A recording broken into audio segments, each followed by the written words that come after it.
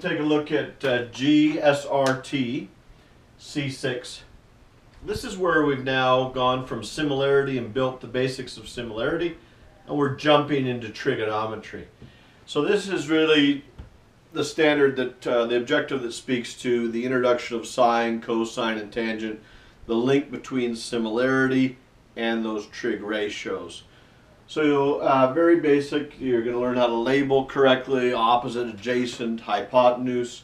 You're going to be able to determine which is the reference angle, and then introduce what is the sine ratio, the cosine, and the tangent ratio.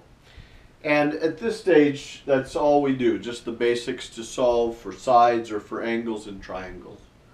So what's the big idea? The big idea is now we're able to learn the trigonometric relationships and solve.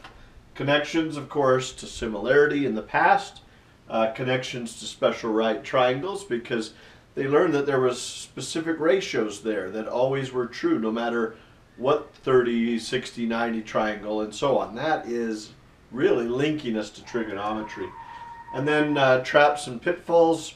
I don't know, I guess just the business of labeling a little bit. Sometimes I don't know.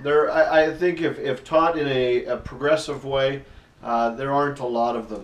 The one thing I would suggest on my reflections is I use a trig table. Now I know that that's a blast from the past, but I think by seeing a table initially, I don't use it the whole time, but initially, they see the number of values, they understand their ratios, they can see patterns, they can see unique numbers like 0.5 for sine of 30. Or tangent of 45 is 1. They see that tangent can exceed 1 as a value, but sine and cosine can't.